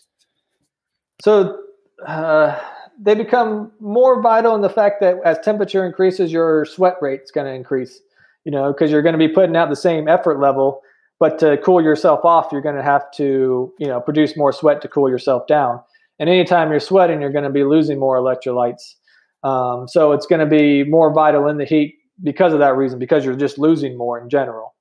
So the recommendation for electrolytes is mostly focused on sodium, and that's about 450 to 700. 500 to 700 milligrams an hour for sodium. And you can get that through your food. Most of those gels, most of those carbohydrate solutions, mixtures you mix in your fluid have some type of fluids. Your food's going to have it, too. So it's not like you need a pill that's going to have all 700, but you might want to try to figure out how much you're intaking through those sources, and then maybe have another pill or chew tab or something that you can supplement as well.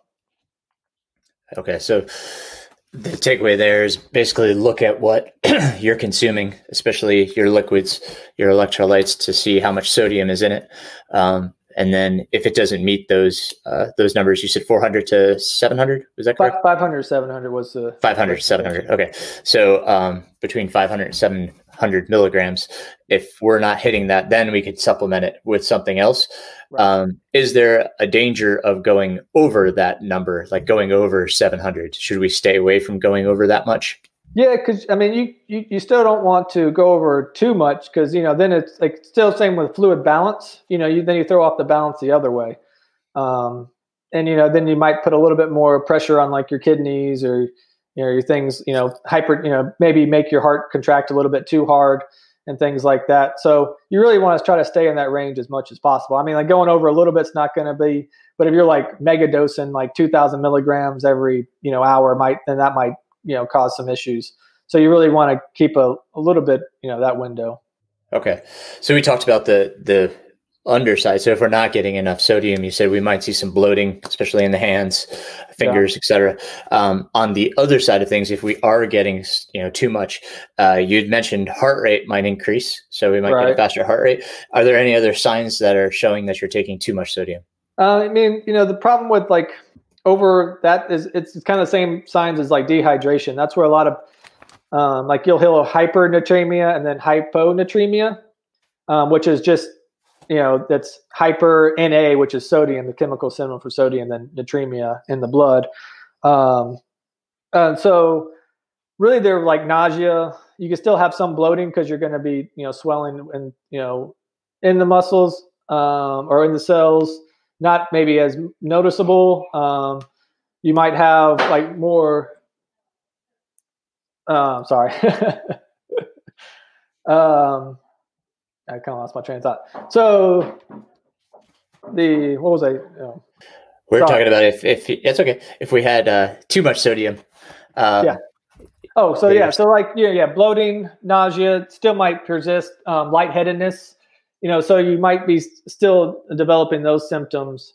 And so it's kind of like if you've been taking too much sodium in, you might want to reduce it at that point because you're not feeling well. And it's the same true as if you haven't been taking any sodium and you kind of feel those symptoms, you might, increase. So it's kind of one of those, you might want to know which spectrum you're on, whether you've been taking in a lot of sodium or not enough.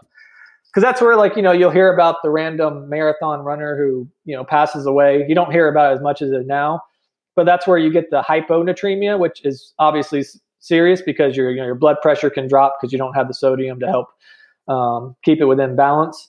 And that's, that came from that whole, don't drink to thirst, just drink constantly, drink water. And so if you do that, you can actually dilute your blood from electrolytes, and then that becomes an issue. Usually in ultras, even if you're not taking a sodium, you're also eating a lot more. So that kind of negates some of that factor. So you're not in as risk. Whereas like a marathon, you might not be eating that much, trying to push through, and then you're just diluting yourself. And that's the same, like there's, that's why like, those frat, what was it like? I think this was back in like my high school days where like those kids like passed away because the frats made them, for hazing, chug like just gallons of water at like a time. Yeah. And then you just dilute your blood sugar so much and your blood pressure drops out, and then you end up passing away, unfortunately. So, I mean, that's why it's always important to have like a, appropriate fluid, but also mixing in with some sodium. And like I said, you'll get a decent amount through food. And if you're eating, like the hyponatremia won't come, but you might be still sodium deficient in the long run. Gotcha. So be cognizant of how much sodium you have already in your mixture. Right. Right on. Cool. Thank you. You good on time for now? Yeah. How much questions we got? I think we answered some of them. So, okay. But like I said, throw up the white flag if you need to. I want to be, conscious of your time too. So thank you. So we had a few that wanted to know, are there foods that help absorption of fluids, and the contrary? Are there foods that block absorption of fluids? I mean, that's really going to be back to like fluids. So you kind of, I mean, that's going to be more your electrolyte. Like if you don't have enough sodium too, that you're not going to absorb the fluids as well. So it's going to be more of your minerals. So like having a good electrolyte balance is going to help you with your fluid retention. And so not so much foods, but, making sure you're having like an electrolyte solution or your sodium to help with fluid retention and absorption. So otherwise you won't be able to absorb as much fluid. But I'm trying to think of a certain food. I mean, anytime, like if you're just not drinking enough fluid and you're trying to, but that goes back to more fluid, just overall. You could just say that. I mean, like, if something, if like, you're lactose intolerant and you eat dairy and all of a sudden things are just flowing through you too quickly, that might have an issue through like diarrhea. You could lose fluid loss. So if you're having an issue with diarrhea, trying to make sure you're drinking a little bit more fluids, because you're obviously not going to be absorbing them as well. Taking like a probiotic, just for overall gut health can help with just, absorption of nutrients, but also just gut health in general, which is going to help with, your fluid absorption and food absorption. You can do that through like, basis. I'm sorry. You're just talking on a daily basis, right? On a daily basis. Probiotics. Yeah. I don't think, because probiotics really shown to be only effective when you're taking them consistently. Like if you're eating a healthy diet, you're going to have a better healthy microbiome overall than if you're on a standard, the standard American diet. So you could, if you're eating a crappy diet, probiotics really aren't, they might give you a little bit benefit, but the benefit goes away if you continue on your diet. Like if you were taking probiotics every day for 30 days and you noticed a little bit of improvement, then you stop the probiotics and continue your normal diet that was already poor, then your microbiome is going to go back to being poor as well. Yep. So an overall healthy diet is always going to be beneficial for gut health and just overall health. One of our next questions, we talked about how much protein we need. Does age affect that number at all? Is there, for the older athlete, should they be consuming more protein or less protein?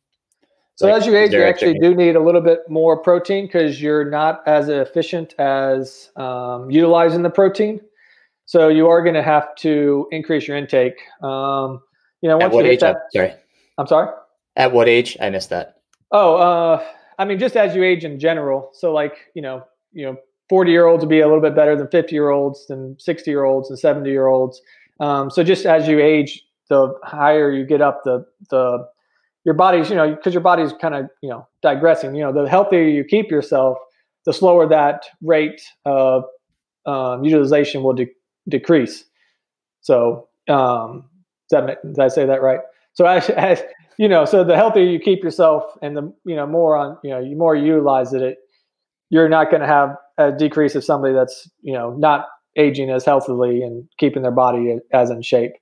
But like, now, like, since I do work in long-term care facilities, the average recommendation is about 1.2 to 1.3, even up to 1.5 sometimes for people of just, 80, 90 years old, because their protein utilization and absorption rate or utilization rate is poor. So that's something I always keep in mind. All right. We touched on, a lot of stuff for during ultras, but one question was best food for ultras for those with overactive stomach acid. Overactive stomach acid. So they're talking about they're actually I guess, more alkaline foods. If you can get, try to get some more veggies in there, like your cabbages, your broccoli. I mean, I would try to do that, maybe not in the races, but in your daily life, to try to help decrease the, your acidity levels in your blood and your GI. I mean, everybody's stomach is very acidic. I mean, your stomach's acidic for a reason, to help start breaking down food. And is he having? I wonder if they're having ulcers. Is that why they say their stomach acid is? I'm not sure if they've had ulcers or anything. Would you recommend the stomach pump inhibitors, kind of like your Prilosec and that type of? Well, those types of things, are good for heartburn in the immediate, if you need them, they're definitely appropriate. Like I said, if you're trying to do it by diet, definitely eating more of your vegetables based in primarily like your cabbages, your broccoli, your cruciferous vegetables, kales, things like that to help bring down the alkalinity. Your GERD in general can be very, individualized. Some people can eat spicy food but have a problem with coffee, where other people can't have spicy food but can drink all the coffee they want. So like what causes your own, I work with a lot of people with GERD, and it's all over the board. Like, I mean, there are certain foods, like usually spicy food, coffee, chocolate, laying down too quickly, which that's kind of a one for everybody if you're after meals. Sometimes acidic foods, so like your tomato sauces, lemons, stuff like that can cause it. But like I said, some people can eat tomato sauce and, but not have lemon, and some people can eat, can eat spice, can't eat all the, can't have tomato sauce, but can eat spicy food or something. So it's really about paying attention to which foods are causing you more issues and then trying to avoid those going forward. Another question is, how can plant-based athletes get B12, omegas, and fatty acids into their diet? Is there foods that are better for that, or should they try to supplement it? And if so, what's a good way to supplement it? So if you're looking, let's see, we'll take each one of those. So B12 there's like, if you're just trying to use food-based, you're pretty much looking at nutritional yeast, and putting that on just everything. So that's like brewer's yeast or nutritional yeast. They're going to have B12 in it. Otherwise, you're going to have to look for foods that are fortified with B12. I know a lot of like the plant-based milks now have B12 in them. A lot of drinks like the Life Aid waters. I started drinking those. I don't know. I mean, I don't have to product placement, but like those Fit Aid water or Fit Aid drinks. Find them a lot of like CrossFit gyms and stuff, and they have B12 in them. So it's that, or you could take a weekly 2,500 milligram pill, and because you actually, B12 is a water soluble vitamin, but you actually it's one digest of the, it. Well, we have digest actually retain small it. Intestine. Yeah, right? I mean everything's pretty much digested through the small intestine. I mean, there's a couple, but B12 is like one. Like if you ever have somebody starts taking out your colon or your small intestines for like Crohn's disease and stuff, like you can have bowel absorption issues, or for like bariatric surgery, you're bypassing some of the small intestine, you can have B12 issues. Like a slow absorption, right? For the because you actually retain the B12. Like so, like you actually like say you took 2,500 milligrams, you need or micrograms for B12, and then you actually need like two. Like, what was it? Like two, off the top of my head, I think it's like 200 micrograms a day, but you'll release that. You'll actually hold on to that. And so if you just take like one pill at 2,500 micrograms a week, you'll hit your B12. And if you just did that weekly, you should be fine. Okay. Let's talk about the omegas. So you either need to fortify foods, nutritional yeast, or take like a weekly pill. I mean, you can take daily pills if you want to do smaller amounts, but you can buy one of those, bottles of B12 for pretty cheap. Let's see. Omega-3 was the other one. Omegas. So you can do a couple of things. Like, there are like flax seeds, walnuts, other nuts, and other foods are going to have, they're not technically omega-3. They're like the precursor to omega-3, and our body doesn't quite process. It's like a 10% utilization into like the actually like omega-3 category. So you need a little bit more if you're going to just do it all food. If you're just looking for you can find algae sources of pills though from omega-3 if you don't want anything to do with animals. So they have plenty of algae source omega-3s that you can take, and take those 1 or 2 times a day. And I would still, nuts and seeds and things like that, I would still include in your diet because those are just going to be healthy for your healthy fats and proteins. The other thing I don't know, when I've tried to find research on this, and there's just not much out there, because the big thing with omega-3 is you want your ratio, because omega-3 is anti-inflammatory, omega-6 is inflammatory. And the problem with like, say like not grass fed, like meats and stuff or dairy, they have more of the omega-6. They do have some omega-3 in them. So, but the ratio is more than we want. Like we want like a 2-to-1 ratio between omega-6 to omega-3s. And so what I can't find is if, the recommendation for omega-3 is often based on our typical intake for omega-6s. A plant-based person isn't going to be having as many omega-6 fatty acids.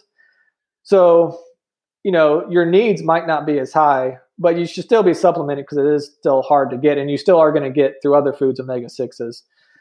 But yeah, like there's no good research. I've actually had some speakers on heart disease talk about the ratio, and then I always bring this question up, and nobody can ever give me a good answer. And I don't think it's I don't think it's well researched at this point.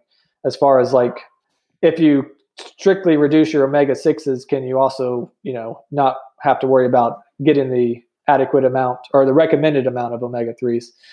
So if anybody wants to do any research, papers out there, then I'd be curious about that topic. But yeah, I mean, still supplementing. They've shown that it just helps with your neurons in your brain, your aging and things like that. So yeah, either your nuts, your seeds are going to be your two biggest sources of apolinolenic, which converts into the like EPA. Which I'm blanking on what that one stands for, but your omega-3, for that conversion, or just finding an algae-based pill are going to be your best sources for omega-3s. And fatty acids? The omega-3 is a fatty acid. Excuse me. So, sorry. No, you're fine. Then I like this question. Is it better to have a cheat snack once a day or a cheat day once a week?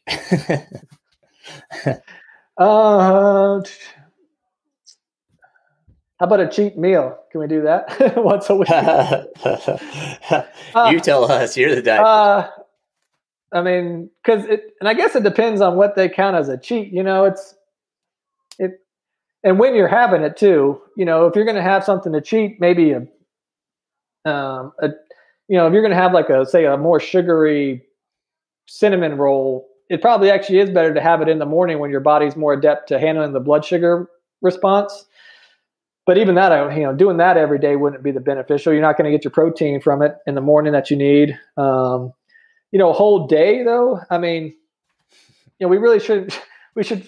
If you're going to do like meals where you're like just like cheating, I guess, then trying to find a way to still have something that's going to be beneficial. So like still, if you're going to do the burger, and maybe you want the fries, but maybe reduce the portion of the fries, add a side salad or, broccoli. And so kind of make two sides out of it. Maybe you load up the burger with a little bit more spinach than you usually would. If you're going to do pizza, try to get a pizza with a little bit more veggies and maybe eat a salad beforehand, so kind of maybe portioning the unhealthy meals down while still adding a healthier side item or something to help you out would kind of be my, suggestion. Next question is about in race, if the runner is nauseous during a long run or a long race, is there a best way to try to get yourself reset so that you can get in calories? Because a lot of times people get nauseous and then they just stop eating. Is there a way to kind of settle the gut back and get yourself back on track? A lot of times the courses will have the ginger chews or something like that, but are those effective? Or is there another better way that we can help reset the gut and get back on track? So like we've talked about earlier, making sure that you're properly hydrated. Let's say maybe drinking a little bit more water with a little bit sodium to see if that's the issue. The ginger chews, they do show like some, research is kind of back and forth whether ginger is helpful. I mean, there is definitely some studies to show that, ginger helps with nausea. And there's other studies that show it's, maybe about the same as placebo. So, but if placebo works, it works, but I would, anytime that somebody's feeling nauseous, maybe make sure you're drinking, keep drinking water, maybe switch to something that is either like a little bit more simple sugar, just so your gut doesn't have to work as hard. So reducing anything that might have been fibrous, and maybe even slowing down for a little bit. Because, slowing down right then, maybe, you might lose a little bit of time. I'm not saying stop, but just, slow your pace down so your body can utilize or send more resources to the intestines to kind of help itself out. And then once it starts feeling better, you can start picking it back up. If you're close to the finish and you're in a tight race and, maybe you just want to push through at that point. But if, say, you're a mile 60 of a 100-miler, go ahead and trying to slow down, fuel with simple sugars, so your body doesn't have to work as hard, and make sure you're drinking plenty of fluid with a little bit of sodium, would be my suggestions. And to, keep doing that until it feels better. Cause you still want to eat. Like if you're nauseous, I know it sucks, but you still want to try to get something in your gut to, you can kind of hold off maybe for a little bit to kind of relax yourself. And then, but you still want to be eating, throughout the hour. Go with the last question here. And I apologize to the people that submitted others, but I think it would just take too much time. So, best food to keep you awake for events over 24 hours that are non-caffeinated. So they're trying to do this in a non-caffeinated way. That are non-caffeinated.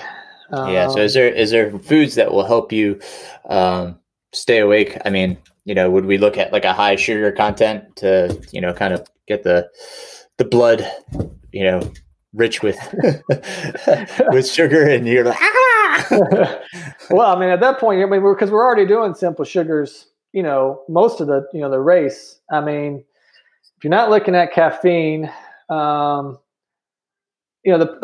chocolate is gonna, but that's, chocolate might give you a little boost, but that's because it's got a little bit of caffeine in it, things like, green tea, that's because it's got a little bit of caffeine in it.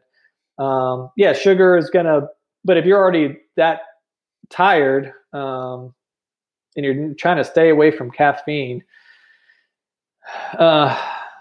maybe some something with B12 in it to just, help to make sure that you're not depleted there. But just because that does help with energy metabolism. Because anything but you're up for 24 hours, 24, 25 hours. There's a reason why you're tired. It's because you haven't slept. It's your body's natural response.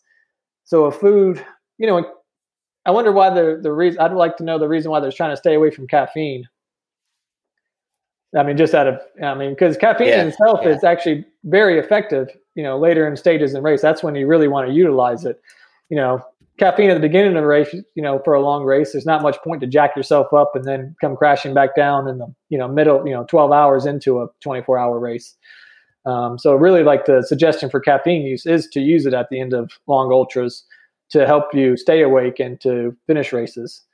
I think that's definitely a thing we could talk about on another podcast. I think we have a lot of things here that we could expound on. So I think, if we want to do another podcast, that would be great. I've already taken about 2 hours of your time. So I sincerely appreciate it, Jake. Thank you for coming on today. If you would, how could people reach out to you? So the easiest way really is just through email. That's the way I respond the quickest. edmistonrdn@gmail.com. I'm on Facebook. Yeah. I'm on Facebook at Jake Edmiston. On Twitter, although I don't do much on Twitter. My social media presence is pretty poor in general. But I am on Twitter. It's either you can look up Jake Edmiston, or I think my handle I made a while back was Mountain to Molehill.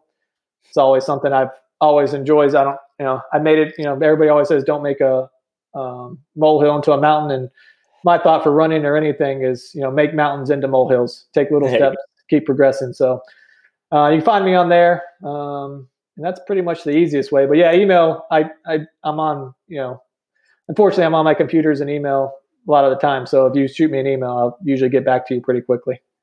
And Jake is available to athletes. So if you want to reach out to him, ask more specific questions, Jake can tell you about his services and what he does. You don't have a website, do you, Jake? No, I probably need to I'm working on one. Well, Jake can tell you about his services if you want to reach out to him. Any last words of wisdom that you want to impart? No, I think just the biggest thing I always try to tell people is be really mindful and purposeful with your diet. Try to avoid, just the grazing and unconscious eating. What are you dieting for, or not dieting? What are you eating for? And then as far as racing, just train your gut, train it some more, keep training, and then, keep using those same principles on race day. Excellent. Jake, once again, I want to thank you for your time, and we'll probably have another podcast because I think we have more questions and things to talk about. So we'll look forward to that. But once again, thank you, Jake. Yeah, thank you for having me. I appreciate the opportunity.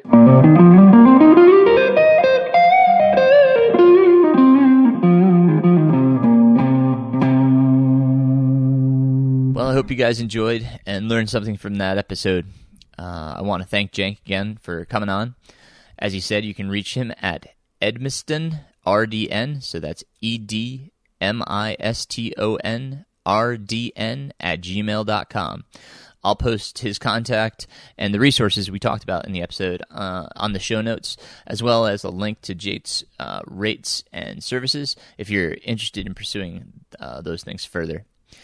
If you have ideas for future episodes or things you'd like to hear on this podcast, please don't hesitate to reach out to me at runningpains@gmail.com.